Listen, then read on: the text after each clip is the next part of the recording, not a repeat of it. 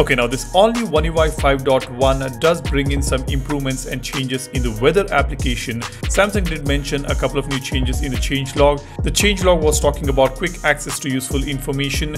The temperature graph now uses color to show how the temperature changes throughout the day. Then we have hourly precipitation graph and summary on weather widget. This is what we saw on the changelog. So in this video, let's check out what exactly has changed. For comparison, I've got the Galaxy S22 Ultra with One UI 5.1. And here on the left hand side, I've got the Note 20 Ultra running on One UI 5.0. Now we have already set up one of the weather widgets here on both the phones. On this particular widget, the first change you're going to notice is the font on the temperature is bolder on One UI 5.1. And right below the temperature, we can see a description of the current weather condition in a single word.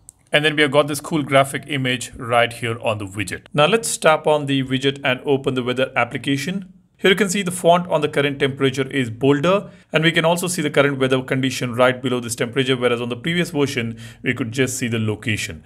And then on the newer version, right below this information, we have got the current location, we have got the maximum and minimum temperature. Now right below this in this section, we have got hourly weather information, and we have got this temperature graph here, which uses the colors to show how the temperature changes throughout the day. Whereas on the previous version, there was no color, it was just a white line graph. Now right above this hourly information, we can also see a description of the current weather condition. That's another change we have. Now let me just scroll down. Here you can see this layout has changed a bit. We've got sunrise and sunset on the top in the previous version. Here we have UV index, humidity, then we have wind, and then we have sunrise and sunset in this smaller square. Rest of the information are same. There are no changes here. Another thing to note is the blue tone here on the newer version is slightly darker compared to the previous version on the application. This is the all new weather application for you guys on One UI 5.1. Let me know whether these minor changes in the weather application is going to be of any use to you.